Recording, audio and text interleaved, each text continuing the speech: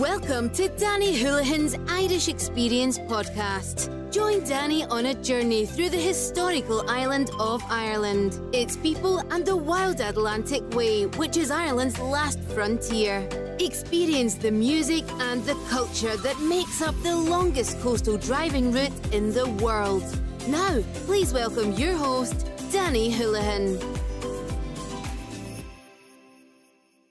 Cuireann fáilte go dtí slí an Atlantic Ian. A studio Bhuinn Bhuinn na Shonana Cúnde Kyrie. Welcome to the Wild Atlantic Way here on the southwest coast of Ireland and Danny Houlihan's Irish Experience. If you have just joined my show, my name is Danny Houlihan. I'm a historian, author, piper and podcaster. During my years of extensive research into the heartland of the ancient kingdom of Ciarragie, I have visited many places. What stands out time and time again is its heritage, both written and its built heritage, and of course our native ancestors, who constructed these ancient structures, a unique part of our island, known internationally as Ireland. Our Irish people left a mark on our landscape and our culture for future generations, a legacy of their ultimate art. I travel out once more on one of the arteries of the famous Wild Atlantic Way route, which is one of the world's longest coastal driving routes, which stretches from Donegal in the north to Cork in the south, punctuated with world-famous views that will take your breath away. Inward I travel from my Baile Bhuinn studio to explore more of the hidden parts of our country's rich built heritage. On the outskirts of the famous village of Abbeydorney, a few miles from Tralee, there is located, shrouded in history, the impressive ruins of a Cistercian Abbey, which was founded, according to historians, in the year of 1154 and dedicated to St. Bernard, the famous Eleison Abbey of Abbeydorney. The historic abbey was constructed on the lands of the Ui Thorna, a sept of the famous Kyrie, who were the custodians of the landscape of ancient Erin, going way back into the mists of early history, until the arrival of the Normans in 1166 and the subsequent Cromwells invasion, with the loss of our culture, which heralded the end of our famous Irish language. As I walked towards the ruins of Abbeydorney from the main road, approaching this beautiful scenic ruin of Eleison Abbey, which today is surrounded by a graveyard containing many famous tombs and graves of its past and its locals, I am struck by the impressive position and elevation of the landscape of Abbeydorney. No doubt that when the famous Cistercian Abbey was in full use, it was like most others in Ireland, surrounded by a dense covering of trees, now felled by years of subsequent invasion and land reclamation. All that survives of the ruins is that of a church, which was constructed using sandstone and limestone quarried locally. Lime and mortar was employed in the building of the church, like others in Kerry. Abbeydorney, or in its Irish translation, is known in the Irish as Monastery, the monastery of the Ui Thorna. The old barony in which the ruin is located is in the old barony of Clanmurish, or Murish. Translating the name in English is Clanmorris, in the old civil parish of Monastery, Abbeydorney. The beautiful village of Abbeydorney takes its name in Irish from Monastery, which was the Cistercian order, established in 1154 as stated and sited north of the village. The famous ruins of Abbeydorney is often called Eleison, which is Greek for Lord have mercy.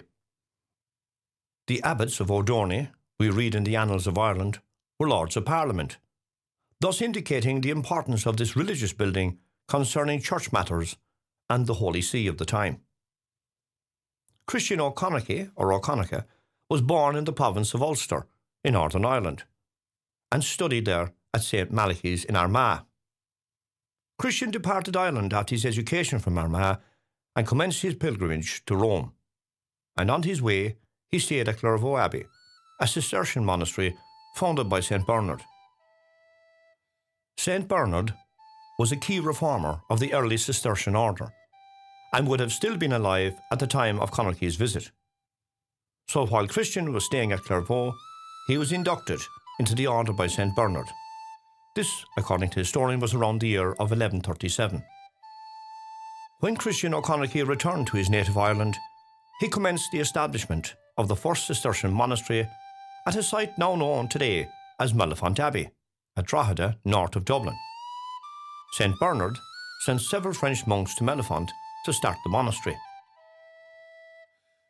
Christian, due to his holy works, became Bishop of Lismore in 1157, before retiring after his long years as a missionary to the sanctuary of Abbeydorney in the year of 1180 to pray and prepare for his last journey to meet the Lord.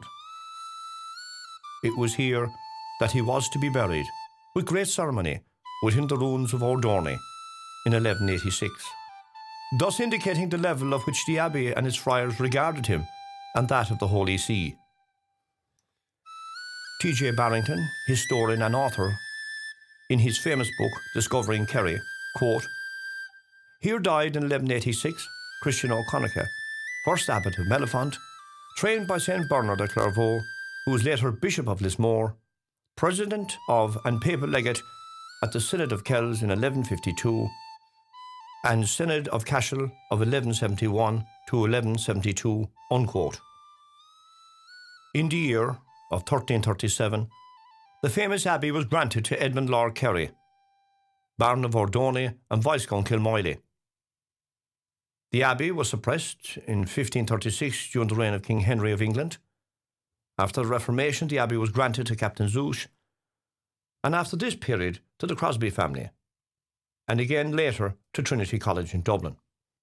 As I walked through a side entrance to the church in the last few weeks, the remains of the west gable window, which is fashioned from hard grey limestone with elaborate mouldings in Gothic style, is still there.